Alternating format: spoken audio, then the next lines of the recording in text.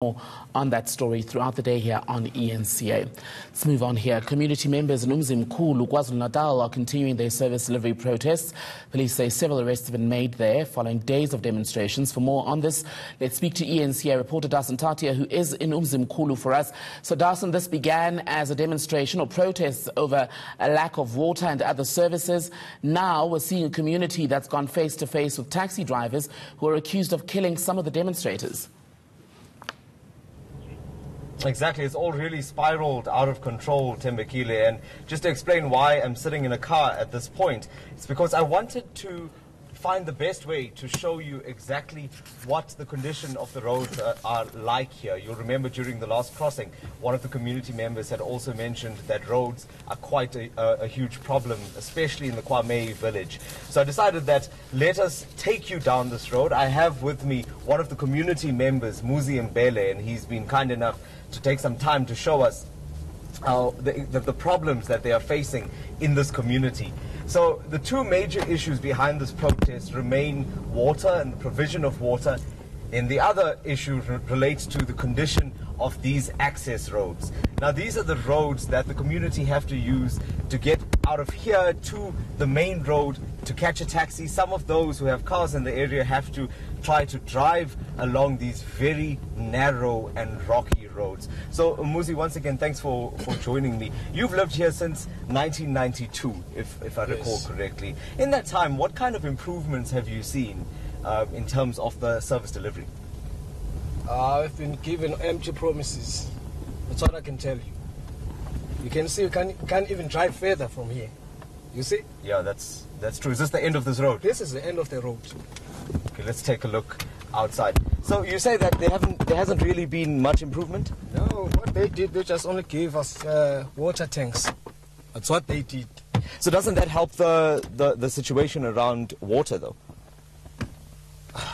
There's nothing that can help. Those water tanks are just stuck in the school there. They are stuck there. Let me show you around.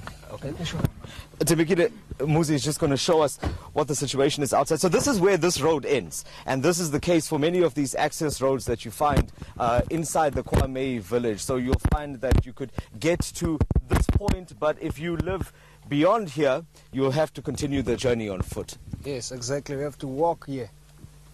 So you can't even drive around here. You have to walk here.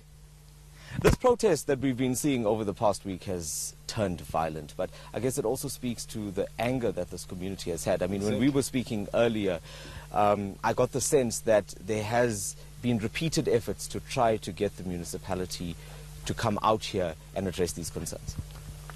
Yeah, we've tried. We've tried. They never did anything. You can even see now, the road ends here. The water tanks they gave us, we are not using them. They are stuck in the school there. So what I can tell you, the municipality failed. They failed us. After 5 days of protests, you still haven't had any kind of word from the municipality, even ourselves. In fact, I must mention at this point, we've been trying to secure an interview with your municipal manager, Swelipansi, and that hasn't come through just yet. What's going to happen next? What I'm going to tell you, it's back to the streets. There's nothing else. I can see that's the only language they understand. You have to boycott. So there's nothing else you can do. Back to the streets. Has there been any campaigning by political parties in this area over the past few weeks? When I remember correctly, I think so. So are these concerns being put to those political parties that are coming here today? Yeah, we told them everything that we need. They told us what they are going to provide. So there's nothing we can do about it. What we're looking for is just the municipality to come and help us here. Nothing else. One of the other community members that I spoke to said that if nothing happens between now and the election day, there won't be any voting taking place. Do you personally also feel that way? What I believe in is that by putting your vote, it's how you show your reaction. If ever they think that the IEC is gonna Maybe. What is going to happen here? What I know, there won't be no voting. Okay, thank you very much for that, Muzi.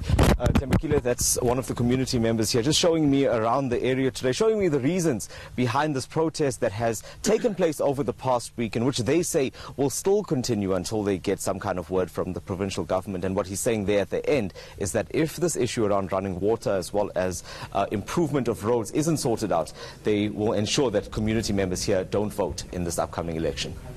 eNCA reporter Dasen Thathiah live for us in Umzimkhulu.